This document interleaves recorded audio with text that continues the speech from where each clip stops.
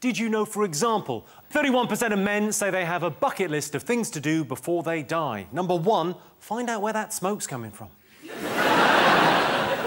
12% of British people have a friend with benefits.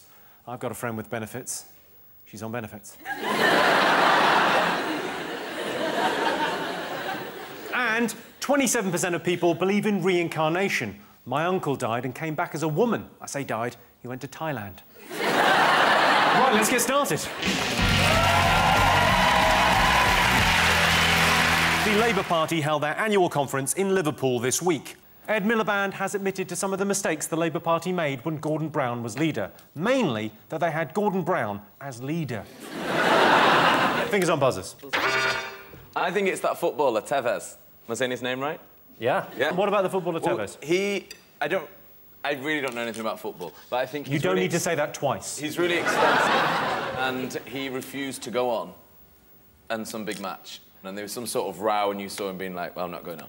Which I kind of liked, the kind of thought of like an obnoxious... Because I love an obnoxious pop star. You know, like... It's the sort of thing Axl Rose would do. Yeah, I love that, like, not going on yet.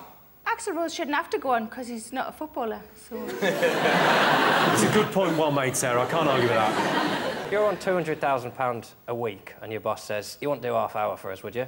Yeah, exactly. You can't really go, no, I don't want it today. I'm not really asking. Can you go and definitely do... I don't see why he's still here. He's been in the country 4 years and he wants to leave. That's his big thing. He didn't want to play because I don't want to be in the country. I want to go home. I can't speak any English. He's been here 4 years.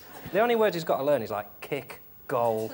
Like, the Spanish for goal is goal. The Spanish for football is football.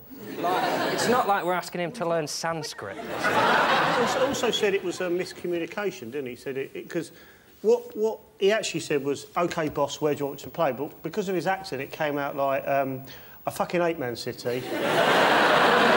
You can piss off, shove out your arse, you piece of shit. That's an accent thing. It's just a dialect. Well, because he's from the Catalan region. What he actually said was, "Ke." Do we know why he didn't go up? Like, why he just refused? Was it just... Had he just realised that football's a bit shit? Okay, thanks, love.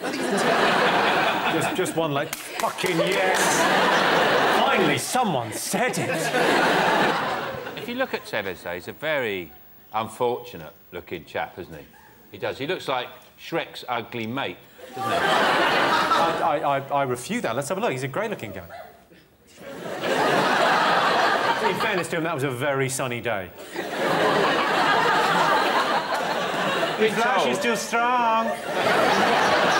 I like it. It's still strong. It's just why he didn't go on, to be honest, because in that picture I can see he's already broken pretty much the rule of football. This is good, you see? I scored a goal! He's attention seeking, isn't he? Let's face it, if you're gonna go to a football match and sit on the subs bench, you're probably going to go on, let's face it, you've got to do that. And then he just says no. He's obviously an attention seeker. You think he's an attention seeker? Yeah.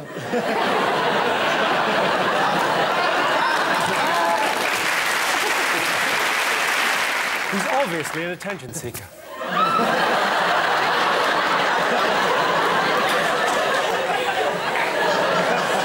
It's the most attention-seeking sort of thing I've ever bloody seen.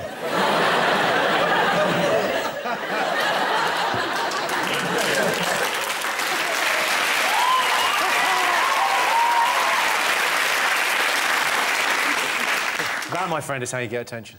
Let's have a look and see whether Carlos Tevez is one of the most talked about people this week.